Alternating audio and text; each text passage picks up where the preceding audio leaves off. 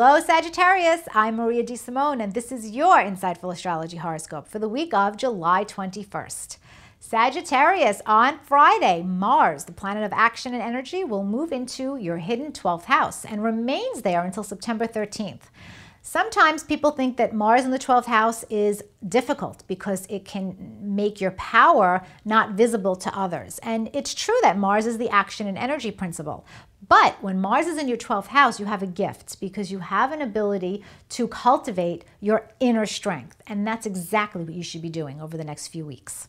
On Sunday, a new moon falls in your 9th house, and there could be an exciting opportunity in publishing, advertising, or internationally.